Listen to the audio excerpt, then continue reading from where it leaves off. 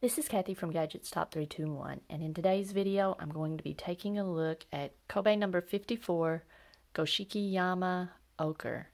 I'll test it in a variety of pins and nib sizes ranging from a Pilot Extra Fine to a 1.5 stub nib, and I'll also give it a test in my glass dip pen. I'm going to begin with the dip pen, and this is a pretty low saturation ink, so I don't have very high hopes for it performing well, but you never know till you try.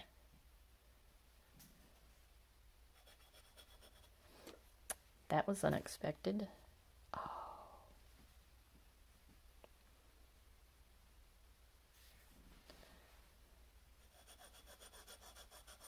I didn't clean the nib.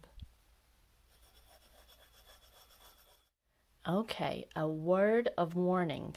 Do not forget to wash off your dip pen after you use it.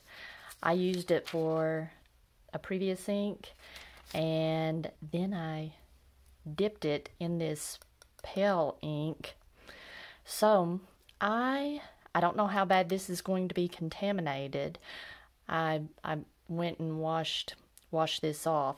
I'll go ahead and test it with the glass dip pen, but these pens have already been dipped, so I won't have to re-dip them for this writing sample, but I'm curious to see if this is noticeably contaminated from dipping a dirty glass pen in it.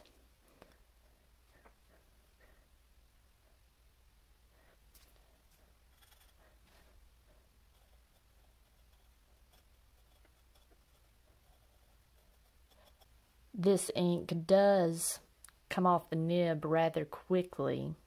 You can tell it's getting pale rather quickly.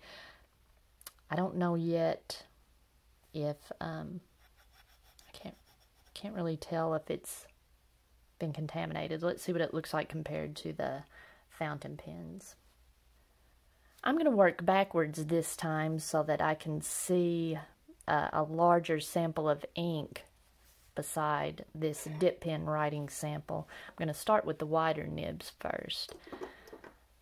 I'm going to begin with the Jinhao X750 with a 1.5 stub nib.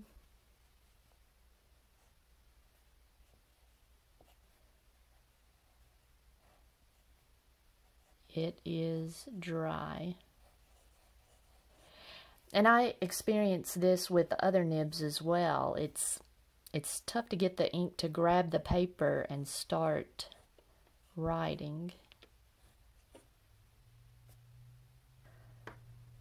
Okay, and I don't know if you can see, when I do the ink smear, the X, it looks like a pink component of the ink, and the smeared ink looks like a pale orange. So this is a pinky orange ink. And in writing samples I've done on other papers with my Stargazer with a medium nib, kind of out of the ordinary, I have trouble getting the ink to grab the paper with this one also.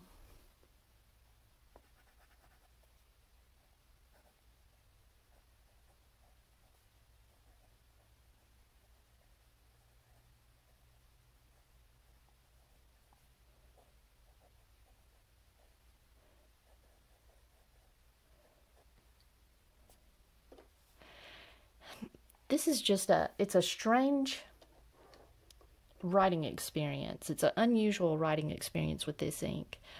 I don't know, it wasn't pleasant.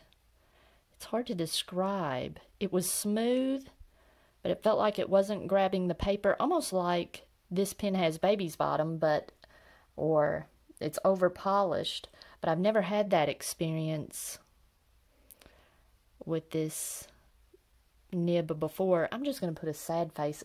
It wasn't pleasant. It's hard to pinpoint exactly what's wrong. Well, I think what's wrong is the ink is just having trouble grabbing the paper. And that sensation feels even worse because it's a pale colored ink. Okay, next is the Platinum 3776 with a medium nib. Feels very dry. I think it is dry. There's not a lot of ink being put on the page. Yeah. Dry. And it's been the same experience with all the other papers. This ink just doesn't feel pleasant. This is a TWSBI Mini with a fine nib. I spelled that wrong. There's not supposed to be an I in there, in the middle.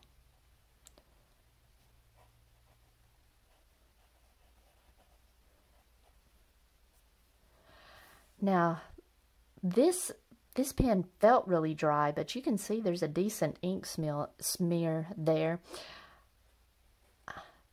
This ink may not necessarily be dry, but it just feels dry. And that's something you experience quite often with these undersaturated inks.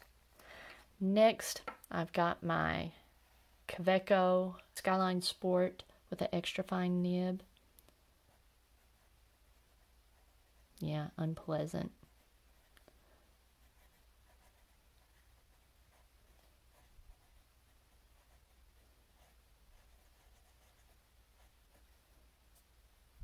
Dry.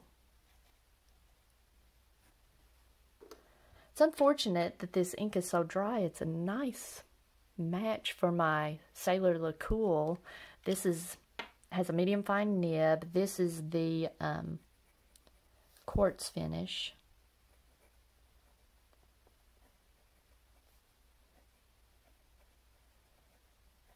Yeah, it looks like there's hardly any ink being deposited on the page, but it's just because the ink is so pale and it feels dry again.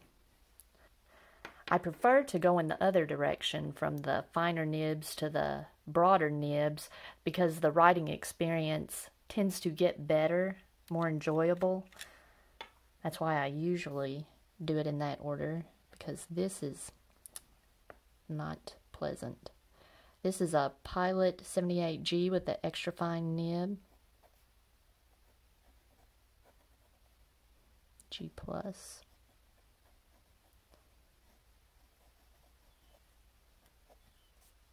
Dry. All right. While this dries, I'll take a look at the other writing samples. This is Tomoe River paper in a Hobonichi Weeks, the back of a Hobonichi Weeks, the note paper. This is Rhodia, and everything just felt dry. The 3776, it was okay. It was tolerable, but not pleasant. The Pilot Stargazer was smooth. In fact, it was almost unpleasantly smooth, and it's decently legible, but it's just because you're looking at it up against all these pretty unlegible writing samples. But if you've used very many undersaturated inks, you've probably experienced this before.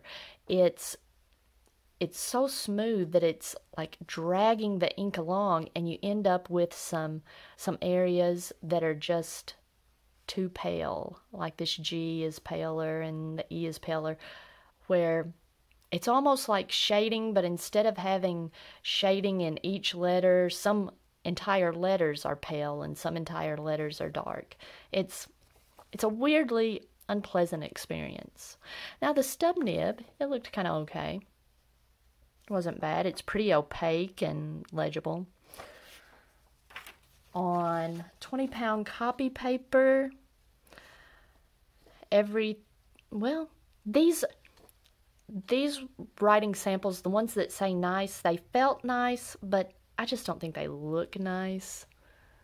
They felt comfortable. This is a weird color. I don't know really why you would want to use this other than maybe some artistic project. The Stargazer was too wet. I wasn't fond of it. The bleed through is not bad. Let's see. It doesn't really spread that much, but it's a ink. It's not really feathering. It just looks grainy on the paper, and you know, you have the dots of darker spots of darker ink that I just don't think looks that great. My Leuchtturm, it was an interesting looking color. Nice and opaque. Not so much shading as kind of a halo to the letters. You can kind of see on the O there. And I think that's where you can see how the X is pink and the orange is what rubs away. You kind of see that in these wider lines. You see pink in the middle and orange, like a crust of orange around the letters. It's an interesting look. But I have to say, when I was doing these writing samples on other papers, when it was time to go from one paper to the next, usually I look forward to it. I'm like looking for different types of paper to write on to see how it feels. With this ink, I was just dreading it. And people have asked, why do you even get ink samples of this undersaturated inks that you think you're not going to like?